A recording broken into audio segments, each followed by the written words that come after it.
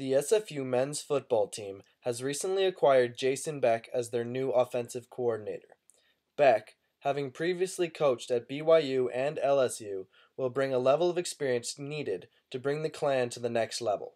Very early on, it was apparent that Jason Beck had a very kind of a unique mixture, excuse me, of not only his ability to coach and knowledge of offense and those kinds of things, but also just his approach and his ability to build relationships with players. And that's really the culture here. So it became very apparent once we met face to face that he was a guy that was going to be a difference maker.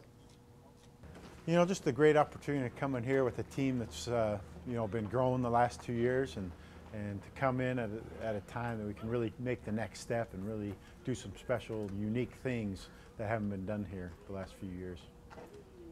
Well, I feel like he's very qualified. He's been at a very high level in NCAA Division I. That's what we need. We need guys who know the system and know how to win and know how to compete. And he's brought a lot of new things to our offense, but also kept a lot of things the same, where it's not too big of a change for us right now. But I feel like we're in the right direction. He's instilled a very good mentality in our offense of going after people and stuff. So he is a different pedigree. In my opinion, he's the best quarterback coach in the country.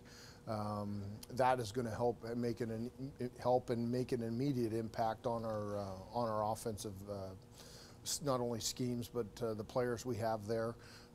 Last year we really struggled throwing the ball, and I imagine that with his knowledge and expertise, we're going to be able to balance up a little bit between run and pass, which makes it a little tougher, on the defense, and ultimately will make us more competitive.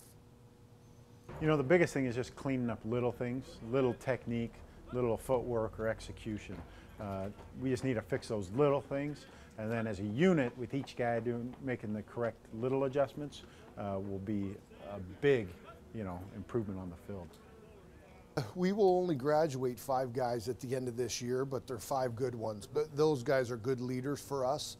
This year's recruiting class has been spectacular. We'll bring in 51 new guys, and